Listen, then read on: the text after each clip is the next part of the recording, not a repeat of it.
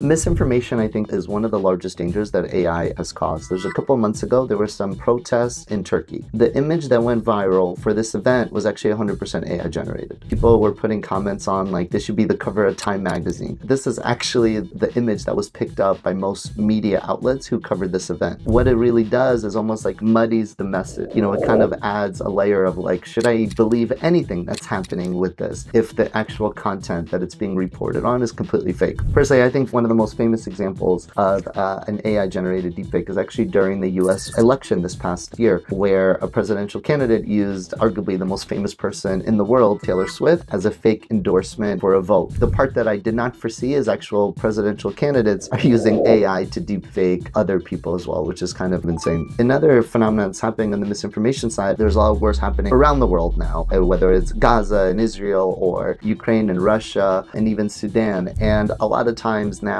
people are actually taking advantage of this, which is really, really sad. And they're creating AI-generated content to then try to get fundraisers like a GoFundMe and other campaigns. And all of this is done via AI to try to get money, and a lot of which is probably going to some places and being laundered for some really bad activities. And misinformation, I think on a societal level, has actually done arguably the most harm when it comes to AI.